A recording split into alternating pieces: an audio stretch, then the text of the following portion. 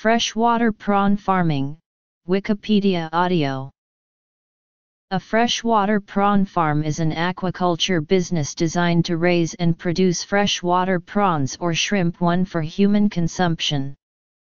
Freshwater prawn farming shares many characteristics with, and many of the same problems as, marine shrimp farming. Unique problems are introduced by the developmental life cycle of the main species. The global annual production of freshwater prawns in 2003 was about 280,000 tons, of which China produced some 180,000 tons, followed by India and Thailand with some 35,000 tons each. Additionally, China produced about 370,000 tons of Chinese river crab. All farmed freshwater prawns today belong to the genus Macrobrachium. Until 2000, the only species farmed was the giant river prawn. Since then, China has begun farming the oriental river prawn in large quantities, and India farms a small amount of monsoon river prawn. In 2003, these three species accounted for all farmed freshwater prawns, about 2/3 M. rosenbergii and 1/3 M. nipponense. Species. About 200 species in the genus Macrobrachium live in the tropical and subtropical climates on all continents except Europe and Antarctica. Giant river prawns live in turbid fresh water, but their larval stages require brackish water to survive.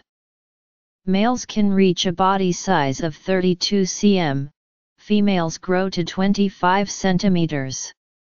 In mating, the male deposits spermatophores on the underside of the female's thorax, between the walking legs. The female then extrudes eggs, which pass through the spermatophores.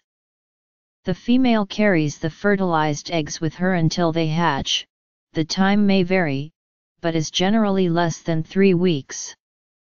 A large female may lay up to 100,000 eggs. From these eggs hatch zoea, the first larval stage of crustaceans. They go through several larval stages before metamorphosing into post-larvae, at which stage they are about 8 mm long and have all the characteristics of adults. This metamorphosis usually takes place about 32 to 35 days after hatching. These post-larvae then migrate back into fresh water. There are 3 different morphotypes of males. The first stage is called small male. This smallest stage has short, nearly translucent claws. If conditions allow, small males grow and metamorphose into orange claw males, which have large orange claws on their second chelipeds, which may have a length of 0.8 to 1.4 times their body size. OC males later may transform into the third and final stage, the blue claw males. These have blue claws, and their second chelipeds may become twice as long as their body. Male M. rosenbergii prawns have a strict hierarchy. The territorial BC males dominate the OCS, which in turn dominate the SMS. The presence of BC males inhibits the growth of SMS and delays the metamorphosis of OCS into BCS. An OC will keep growing until it is larger than the largest BC male in its neighborhood before transforming. All 3 male stages are sexually active, though, and females which have undergone their premating molt will cooperate with any male to reproduce. BC males protect the females until their shells have hardened. OCS and SMS show no such behavior.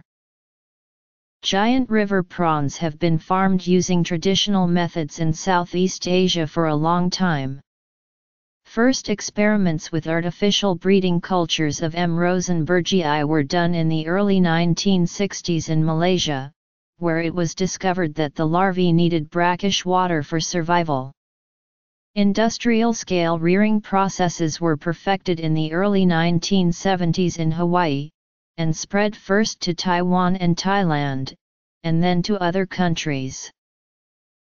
The technologies used in freshwater prawn farming are basically the same as in marine shrimp farming. Hatcheries produce post-larvae, which then are grown and acclimated in nurseries before being transferred into grow-out ponds, where the prawns are then fed and grown until they reach marketable size. Harvesting is done by either draining the pond and collecting the animals or by fishing the prawns out of the pond using nets. Due to the aggressive nature of M. rosenbergii and the hierarchy between males, stocking densities are much lower than in Penaeid shrimp farms. Intensive farming is not possible due to the increased level of cannibalism, so all farms are either stocked semi-intensively or, in extensive farms, at even lower densities.